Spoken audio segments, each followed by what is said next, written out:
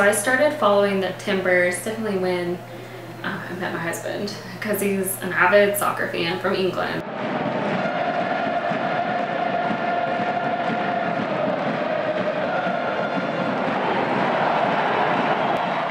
I kind of wanted to branch out more and get used to painting human faces and human figures, which can be a little overwhelming. There's a cat Borchers. So he's ginger, so that one just felt a little bit more like personal.